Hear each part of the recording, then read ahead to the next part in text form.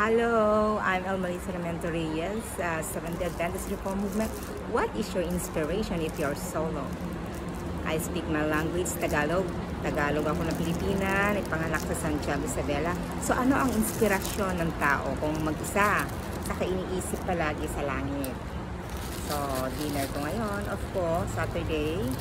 I'm a OFW, overseas Filipino worker. Dito ako sa Ferraria Park, condominium, Changi, hello there, mga brethren dyan sa Amerika, saka dyan sa Asia, Philippines, saka dyan sa Brazil. So, are you happy to be always alone? If alone means single, right? So, itong buhay ko dito sa Singapore. Some other people are, if they are single, they don't have companion. But for me, is I usually use it na yung solo na.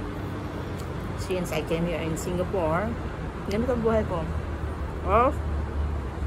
Solo. Kaya yung The Woman on the Moon sa Revelation 12 verse 1, nasabing the sun, na woman, na nag-stood on the moon.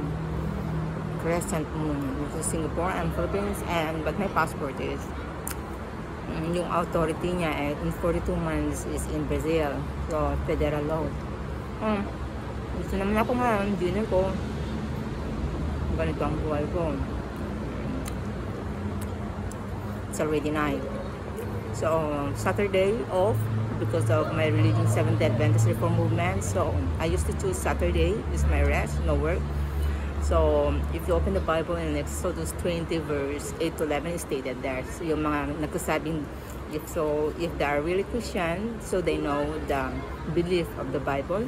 So, I believe and I promise na yung lahat yung naka-base sa Bible, meron yung mga nasasabing promise, parang si Abraham, na promise na, di ba? Yung saka yung without, yung sabi niya na without effect, dapat may effect lahat.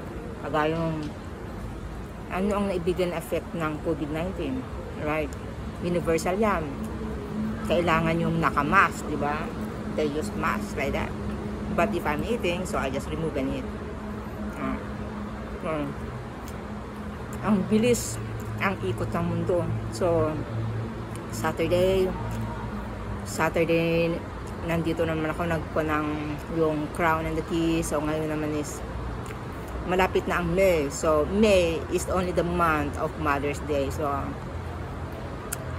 kumusta yung mga single parent dyan na mother? Are they happy? So pag yung legit na single mother, then prove it. Yun lang gigritin yung mga mother na may experience. So yung mga lalaki naman na may experience, they have already of their own children, so they are fathers, so you can call them father if there's a Father's Day. If Mother's Day, those has experience na yung talagang may baby na sila. So ganun.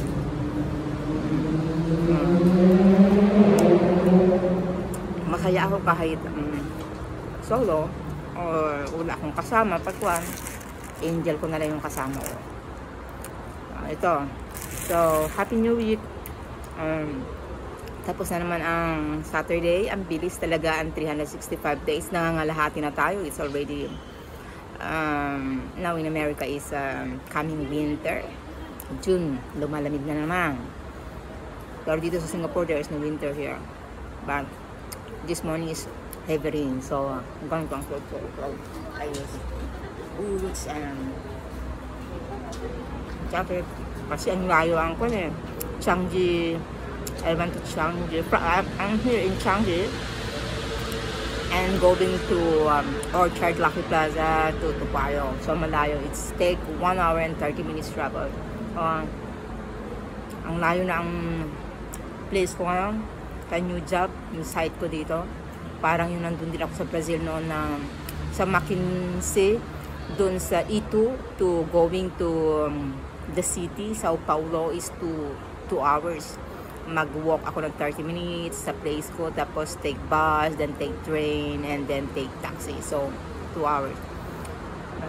Pero iba ang off dun sa America, it's 2 rest, Saturday and Sunday, no work there. But here in Singapore is you choose only one for your off. So because of my religion, I choose Saturday. Because of my belief, Exodus 20 verse 8 to 11, Saturday rest. So ito ako ngayon, Elma Liza Ramento Reyes, Seventh Adventist Reform Movement, and a vegetarian. So I'm happy also. My new employer now is they are also vegetarian. So buong buhay ko ngayon ako nakatagpo rin ng employer na they are vegetarian. So same with my food. So it's me. So bye.